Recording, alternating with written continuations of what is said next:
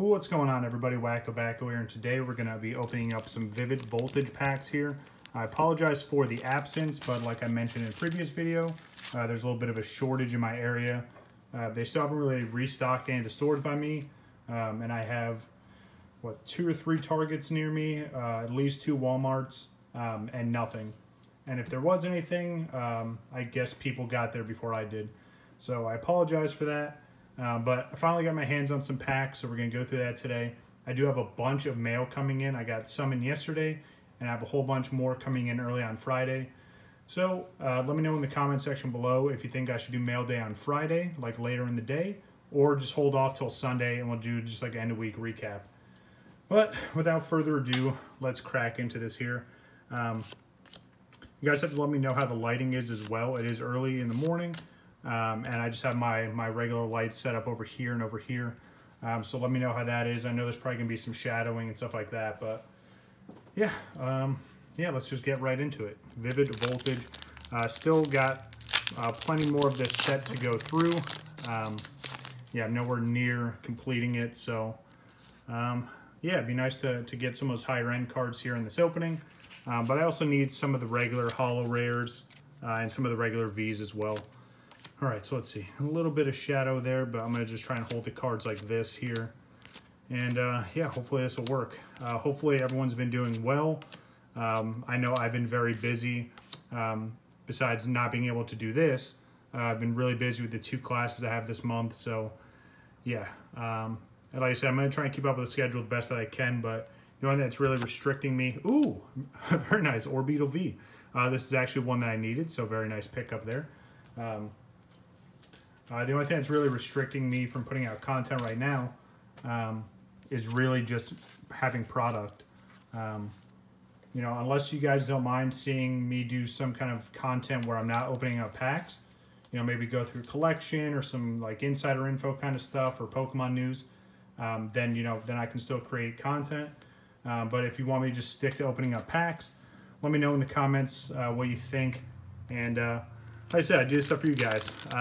It's kind of the reason why I got into creating content, because I was already opening up packs and stuff for myself, which I would be doing this anyway. But I wanted to get into the community and just build a little bit of an audience here. So let me know what you guys think. All right, so here we go here. All right, let's see what we can get. Yeah, I can tell the lighting's a little bit off, but like I said, it's pretty early here this morning, so let's see what we can get here. It'd be nice to pull another one of the amazing rares. I do have all of them, but I'll always take a duplicate. We have Swellow as the reverse and a Bennett. All right. So yeah, getting close to about the midway point of January already, which is kind of crazy. Yeah, and then we're about a month out from the 25th anniversary set coming. I haven't seen an actual like release date or anything like that. And as of this video, the set list isn't out yet, so if you guys have any information on that, definitely leave it in the comments. But don't spoil anything. Like, you know, I'd rather you just tell me, hey, the set list is out, and I'm okay with that. Just because I want to experience all this stuff fresh on the day that it comes out. Zapdos as the reverse, a very, very nice reverse there, and the artwork on that is absolutely amazing. And behind that is another Bennett. All right, cool. But yeah, and then like literally about I don't know, it might be exactly a month, a little bit less than a month. We have the next regular set. It's like Fighting Styles or something along those lines for the next Sword and Shield set that comes out. So that should be interesting as well. If you guys aren't aware, they're adding a brand new mechanic to the TCG with that set. So those of you that actually play, that should be pretty interesting to see how that works. Besides that, there's always Japanese products coming out, which I'm trying to get my hands on, but usually that stuff just takes time to come in. Riolu as the reverse, and behind that, a Berserker. All right. So nothing too crazy so far. I mean, we did get that Orbital, which is good because that's one that was missing. And yeah, I mean, I guess that is good. I don't know what I'm saying because it is ultra rare, so I'll gladly take it. Yeah, so besides that, haven't really been up to too much. Just been working on assignments and trying to stay on top of those. especially with 2 different classes at the same time.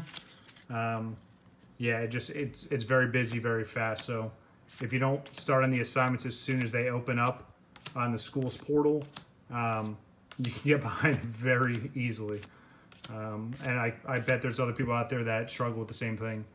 We have the Widen Stadium as the reverse, and a Darmanian. All right, nice. So another ultra rare. I'll gladly take that. That is card number 36 of 185. Let me sleeve that up real quick. And I am using the Pikachu sleeves from the Elite Trainer box there. I do have another one of these. I usually get like 2 or 3 TBs. Usually 1 to keep sealed. And then I'll probably open up at least 2 within the lifespan of whatever that current set is, as you can tell by the wall of ETBs. So let me know in the comment section below if you want to see another one of those opened. I'm still waiting on a response for all my bulk turn-in. I broke it down into 2 different shipments. It was literally 8,900 cards total. I think that the final number came out to. And I did roughly about half of that as trade-in value for the store's website. And then the other half I'm getting back as cash. So yeah, I'm going to try and pre-order whatever I can pre-order. And then the rest, ooh, very nice Charizard reverse. Very, very nice to pull that. And then what I was saying was the rest of that will go to either buying what I can online or just, you know, money in my pocket for getting stuff here. So let's see what's behind this. Metagross. All right, not too bad. I'll definitely take that Charizard though, so that's nice to see. I'll put that off to the side. But yeah, so hopefully I can hear back sometime this week, maybe early next week on the bulks. Mainly for like the cashback aspect, like the store credit. That's fine because I can just order stuff whenever I want off their site. But yeah, once the cash hits my PayPal account, then like I said, I can put it back into the channel. It's a nice little self-revolving wheel here. All right, so let's see what we have here. We only have a couple more packs to go. Like I said, we're doing okay so far. Definitely some other cards I'd like to see, but I think that's what I like about this. It's just all random, and you know, sometimes you get lucky, sometimes you don't.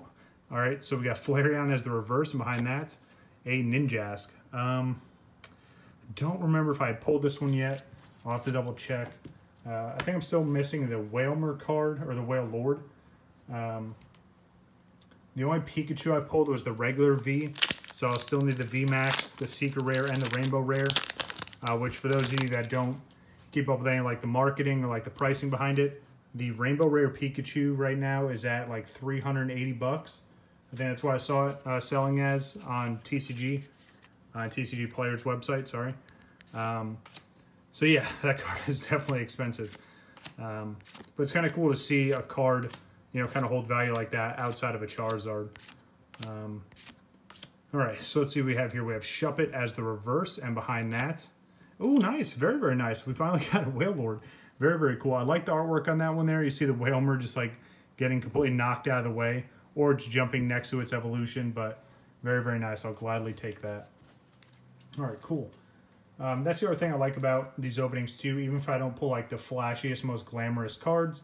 If I can pull anything that is missing from my set, I see that as a win, so I will gladly take that. We got one more pack to go after this, and then I'll give away a couple more codes. Hopefully you've enjoyed this content. Again, I apologize for the absence. But like I said, when I don't have anything coming in, there's not much I can do. But like I said, unless you want to see other content where I'm not opening up packs, like I said, I can show off my sealed collection. Ooh, hold on one second. Good old Jirachi. So we did pull an amazing rare. And this is a good one to pull. I think this is one of the most expensive ones. Absolutely beautiful card there. Love the texture. I'll sleeve that up in a second. Let's see what's behind it. A Terrakion. Very, very nice. Good. So we did pull an amazing rare. And definitely the one you want to pull. I still think my favorite one is the... wow, I'm really going to draw a blank right now. Sorry, I guess it's just too early. Man, oh, the Rayquaza, that's what it is. That's my favorite one so far. It'd be interesting to see, how they add some, because I know in the Shiny Star V packs that they came out with the Japanese set, they had more amazing rares in that set. So be interesting to see when they drop them in the English set. But here we go, last Vivid Voltage here. Again, if you like this kind of content, definitely leave me some likes and some comments, and consider subscribing if you haven't already. Again, I know it's a little bit earlier, but let me know how the video quality is, how the audio is.